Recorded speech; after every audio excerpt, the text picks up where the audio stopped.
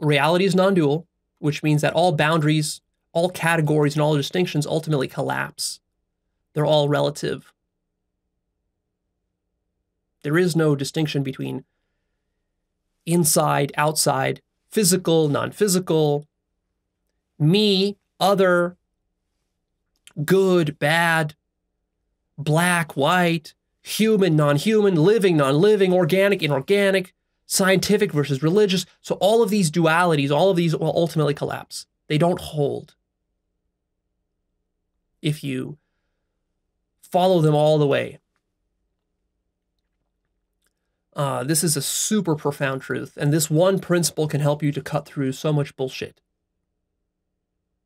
and to see how the mind constructs all these categories and distinctions.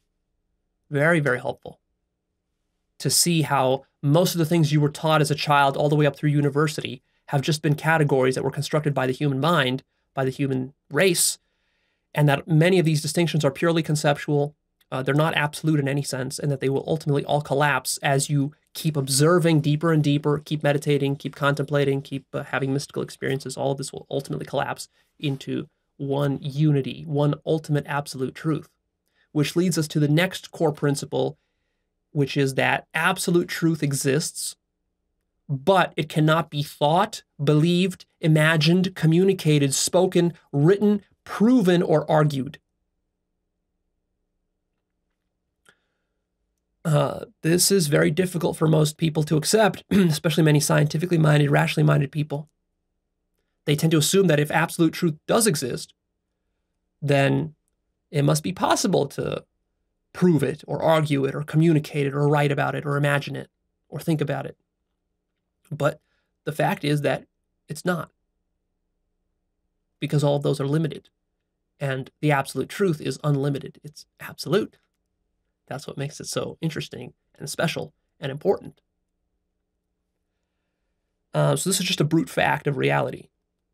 You can go test it for yourself. And if you discover the absolute truth, what I'm claiming is that if you do the practices, one day you will discover the absolute truth. And once you do, you will realize that it cannot be thought, believed, imagined, communicated, spoken, written, proven, or argued. And yet you will know about it more certainly than you know anything else in the world. How is that possible? Well, it can't really be explained or imagined or communicated, but it is possible through mystical experience, through lots of observation. Again, that's very important. It's a super important principle, because a lot of people get stuck arguing and trying to communicate and imagine and think about absolute truth. And you need to just know right off the bat that that's just not possible. So stop wasting your time doing that. You waste a lot of time doing that. You waste years and decades doing that. Just stop it. Your life will go a lot better. Another core principle is that reality is not material. Reality is not a physical object of any kind. Reality is a giant mind. Everything you think is physical, like walls, roads, cars, planets, solar systems, it's all one mind. These are all imaginings within a mindscape. And there is nothing outside of mindscape. Mindscape is all that there ever is. And again, this is not something you believe. This is something that you experience through direct observation. Lots and lots and lots of observation. Psychedelics help a lot as well. The next closely related principle is that life is a dream. And I have a whole episode called Life is a Dream, where I explain this, but it just basically is what it sounds like. Life is literally a dream. What you have here is just a dream. There is no external world beyond this dream that you're in. It's a dream just like the dreams you have when you're asleep at night. And just like those, it's possible to awaken from the dream, so you can awaken from life. This is a super important principle because it helps you to disidentify from all of your attachments that you have to this dream. You start taking the dream less seriously. And that's very important for living the good life. To live the good life, you must awaken from the dream. Otherwise, you're always going to be haunted by this dream and the stuff that happens within it. In the same way that, a nightmare terrifies you only because you're not aware that you're inside of a dream. But once you realize that it's just a dream, the nightmare is no longer a big deal. And ditto here. The next core principle is that reality is infinite and that God is a real thing. Not the Christian God sitting up in the clouds with a beard judging you, but the word God points to something that's very real. It points to infinity. And just what that is and how it works, that's complicated. I won't get into that here. It's also very controversial. It's also much misunderstood with many traps.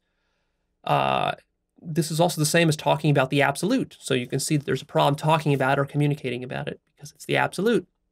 But I have episodes. I have a 2-part series called, what's it called? It's called Understanding Absolute Infinity, part 1 and 2. Go check that out.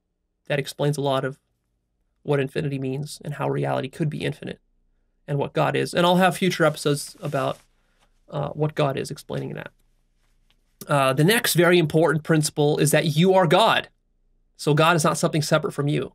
Literally, you are God. Not in the egotistical sense that you are a God and you can do anything you want in the world and you can be an asshole and be arrogant. Not that way. I mean, literally, you created yourself. You created the entire universe. You are the entire universe.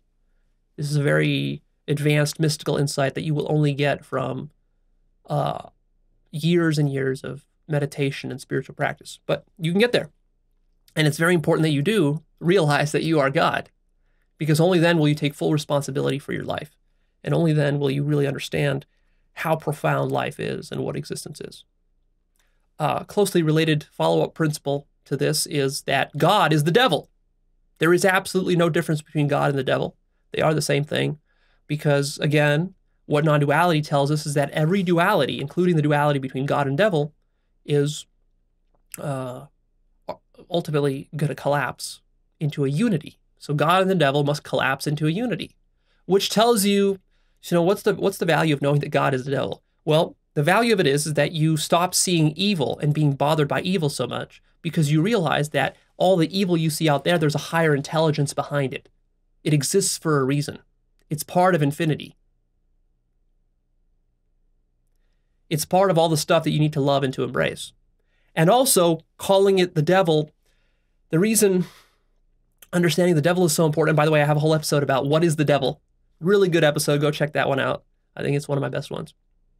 It will change your whole understanding of this duality. Is that, you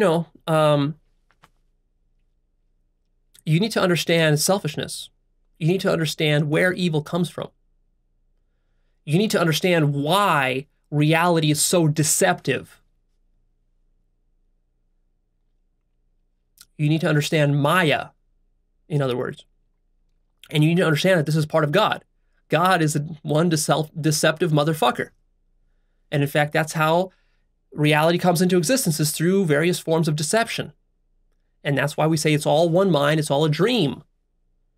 And so one aspect of this dream is that it's very hypnotic and it's very self-deceptive and it's very twisted and it can be very neurotic and pathological at times. That's all part of the entire whole. That's not something to cut out and to ignore. That's something to understand and to embrace. Otherwise, you will actually be yourself pathological by denying those aspects of reality. Another very important principle is that all identity is relative and fluid.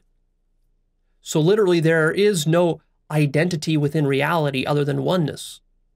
So any limited identities that you create, like you as a body, you as a biological organism, you as somebody who was born to certain parents, or maybe you identify with your car, or you identify with your house, or you identify with your job, all of these identities that you have, they're all relative. They're all constructions of your mind. They're not absolutely true. And they're fluid and they can change. And in fact, they have been changing for all of your life.